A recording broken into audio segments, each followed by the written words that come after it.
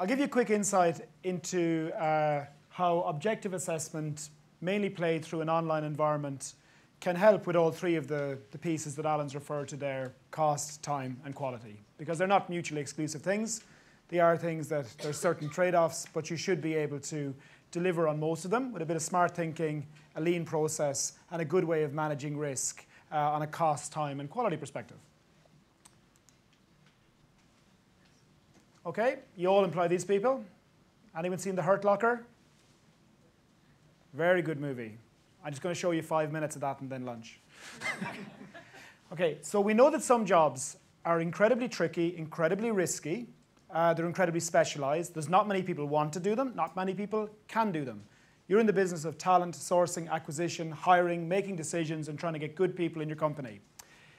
The interesting thing about a job like this, though, even though it appears weird and complicated, there's so many rules and procedures and methodologies and technologies and governance around this role that while it appears to be highly dangerous, a lot of people could probably do this if you train them. And while lots of things do go wrong within a war zone, you do have an awful lot of protection and thinking goes into the way this job is regulated. So on a macro level, an organization can control the quality of what this person does to a large degree by the infrastructure around the person. This poor man, Nick Leeson, if he'd only done what he did 20 years later, he'd probably be a media star. He wouldn't have got put in jail. I think he was a man of his time, but he's the poster child for... Can I even remember him? He's like an old guy now. He's actually the manager of our local soccer team in Galway. He's a football manager. And he's married to our local hairdresser. That's something you didn't know. He's the poster child for banking problems and fraudulent trading, Nick Leeson. Anyone familiar with this person? I've no book, but you can just take the honor of being right. Who's this person? Yeah, from Santiago de Compostela, the man who crashed the train. People can't really explain why he did that. Been driving the train very well for 20 years, and then that happened. Nobody knows this man. My dad, terrible man at jobs, dangerous, chainsaw, ropes, never let him near your house. Anybody know this? This is recent. This man really needed a bit of intelligence testing as well as pilot training. He's the man who flew the plane to Switzerland and sought asylum when he was supposed to land in Rome. And then he's probably going to get 20 years in jail. But like, why did he do that? So the further you get away from that Hurt Locker type job, where everything is controlled centrally, and the more within which people have freedom and autonomy within which to display their true values, behaviors, attributes, attitudes, and their intent, it kind of becomes impossible for organizations to control really the quality of what they will do. You can make as many rules as you like, but it becomes difficult once you hire the person. When you're screening them or selecting them or promoting them, you actually have a lot of control over how you will decide what you do. So whether you're doing things fast or in a very, very thoughtful, slow way, you still have the opportunity to prevent these types of things from happening. You can manage risk very well. Has anyone seen this slide before?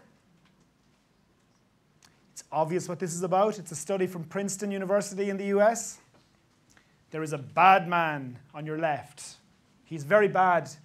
He would kill you dead in the street at nighttime. He's a lovely man. Apart from he looks like the Little Britain guy, but leave that to one side, who is sometimes, I imagine, not a good man. But in stereotype version, the man on right is good man, and the man on left is bad man. Princeton University has done a huge longitudinal study about people convicted of different criminal offenses and what they look like. And there's loads of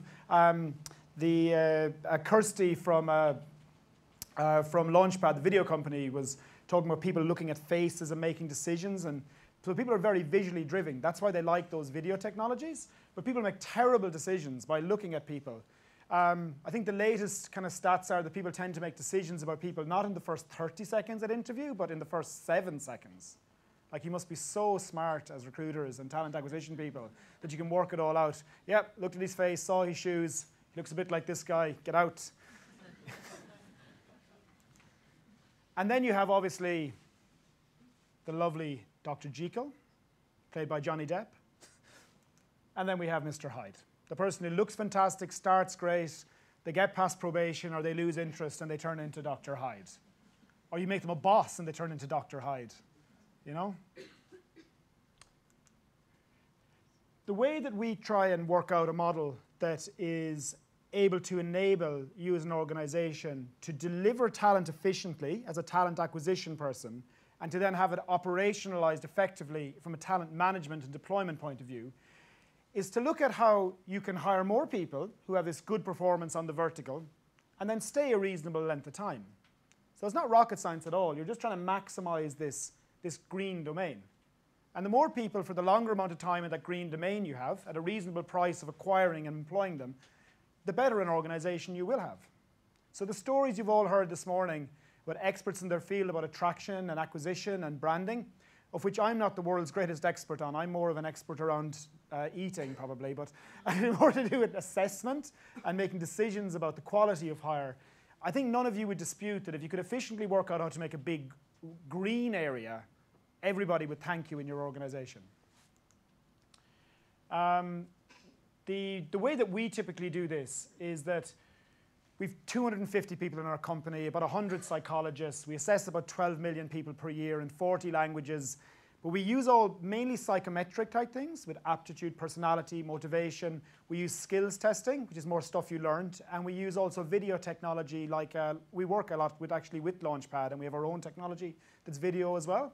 And we measure people against all objective set of criterions. In high volume for screening, it's big, big groups of people with the best people being accurately identified and risk taken out. And at point of hire, or for more scarce talents, it's about getting intelligent information to help you manage risk when you're investigating the candidate at point of decision making.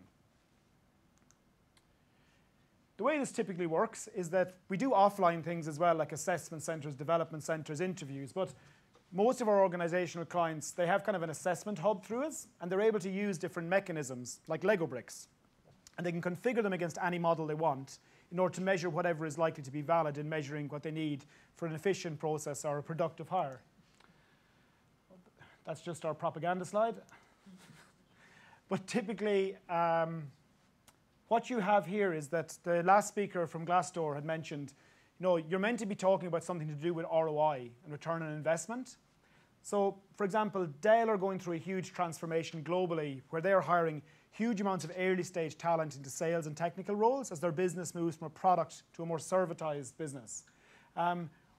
They've taken these types of tools that are behavioral and value, and what they've done is they've been able to configure them in a way where they run the interview process and an online assessment process to identify areas of risk. The interview against that, and if you don't meet the right criteria on that or they can't find evidence, they're not allowed to hire that person, even if they got excellent functional skills. That's helped them to start delivering 36% more revenue off new salespeople they've taken in over a year.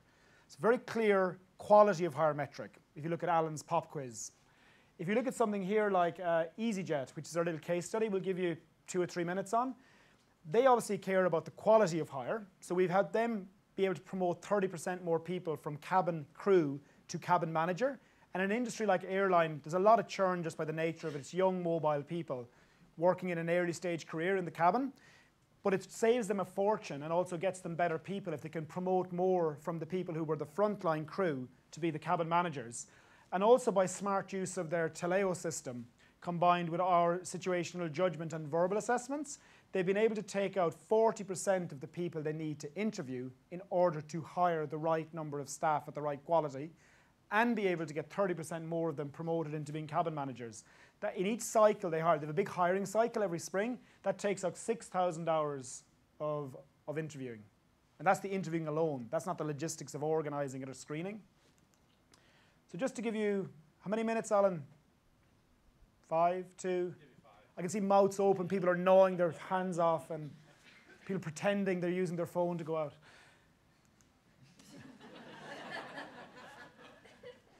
So you can imagine what they're doing is they have a big pile of people they need to hire for pilots, cabin crew, graduates, and technical jobs. They want to use the Taleo thing properly. They've got a great brand, they want to tell a great story, and they want to hire people at a low cost, in a good way, treat people right, and make good hiring decisions. We've helped them with realistic job preview technology, situational judgment questionnaire, ability assessments, and then custom reports from personality tools that they use in this. I'll give you a little flavor of what they've done. It's more pictorial than written. So we have a public case study of this that's quite long. It's a great journey they've taken with Ruth Spalding and Laura Cooper in Easyjet over 3 years. So they've gone from really having not very formalized, well-organized systems into building a brilliant careers portal that has won all on-rec awards and things like that, and brilliant use of a Taleo enterprise system and great use of all types of diagnostic tools online. They've done a superstar job. They're just busy doing a real job today. They run an airline. I go around the place talking about stuff. So they couldn't come today. So they have huge growth, loads of passengers. They measure everything. So their return on investment is very normal for an airline like Easyjet to look at. It's growth of passengers, profit before tax, profit per seat. They're on time. We work with about 20 airlines, and every airline we work with always has themselves as the most likely to be on time. I assume this is the truth. But it's up to yourself. I'm sure you've been on Easyjet and you can make up your own mind. Then they're proud of having satisfied customers and being better than their direct competition. So they measure and measure and measure. So the culture of measurement in their company is very strongly ingrained about profit and satisfaction in customers. And the great job that Ruth and Laura in their talent division have done is they've taken the same discipline to the dealings with people, both in sourcing, screening, and selecting and promoting.